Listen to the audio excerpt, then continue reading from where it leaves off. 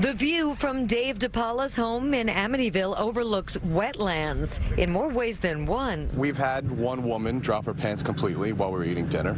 From the dinner table, they can see a regular flow of men and women. They'll use this as a bathroom, rather than going straight across the field on the other side of the outfield over there to use the bathroom. Public restrooms at James Caples Memorial Park across the field are too far, ball players have complained, so instead they head to residents' yards. Just drop their pants, urinate, do whatever they got to do.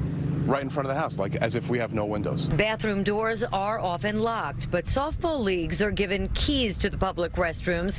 It's when teams show up to play impromptu games that neighbors say their behavior is way off base. That's not good. And you know what? The village really has to, it's their enforcement. They have to get on that. Residents assumed there was a law to enforce, but there is no state or local law that specifically prohibits public urination like there is in New York City. Offenders could be charged under indecent exposure laws, but must be caught in the act. I was shocked there's no law. There ought to be, or as a minimum, portable bathrooms. So now Amityville's drafted this law prohibiting the foul behavior the village calls inappropriate, disturbing, and hazardous. If the law passes as expected and you gotta go to court to pay a $250 fine or face jail time. In Amityville, Long Island, Carolyn, Gusoff, CBS 2 News. And village officials say if the behavior continues, they could also revoke the permits of teams that use the field.